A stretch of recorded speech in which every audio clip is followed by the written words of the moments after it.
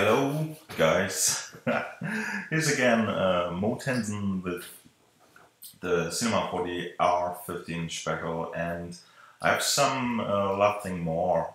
There is some new functionality in the sculpting part of cinema, in the sculpting module of cinema, I don't know. But I never used this sculpting tool since the release of r40. So I haven't any experience or tighter experience with this, yeah. So not enough experience to speak about it.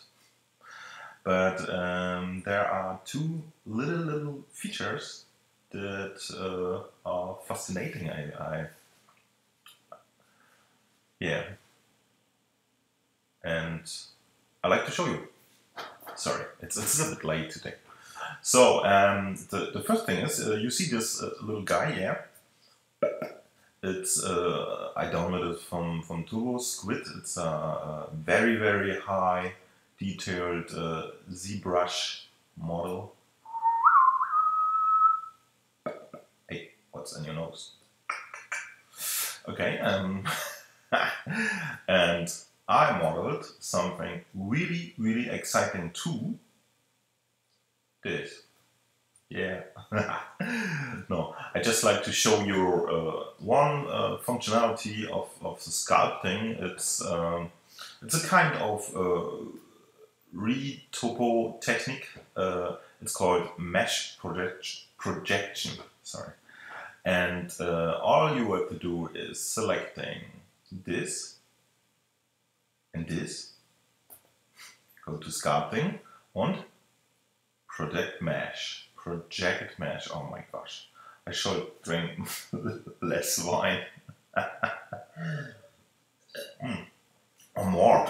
So, and you see my high detailed ZBrush mesh is in the source now, and the destination is my simple plane, and I can give them a subdivision level, but I let it on 0 for now and just hit projection. Hey! So, and maybe we try with subdivision level 1. Okay, yeah, much better. So, and you see, it's very interesting because you can, in the case you have some 3D models that are very detailed and very heavy to work with or something. You can just do this kind of footprint technique, this retopology stuff, and the result is a lower resolution mesh, and you can better work with this. So I'm not sure how it's usable in real world, but I think there will be something for what this is very useful. So and beside this, I go to sculpting, and one thing is nice. You can sculpt now on. No, you can use the sculpting tools on very normal meshes. Yeah, you didn't have to.